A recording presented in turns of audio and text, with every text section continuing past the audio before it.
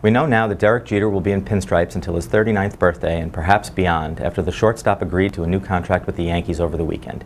Jeter will earn at least $51 million over the next 3 years and perhaps as much as $65 million over the next 4 years if an option kicks in and he hits all of his incentives.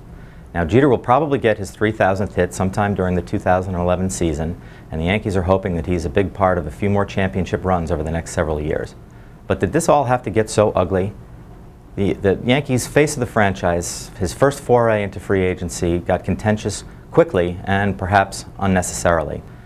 And looming over all of this is the thorny question of whether Jeter will face a position change. Will he be the Yankee shortstop at the end of this contract? We don't know the answer to that yet.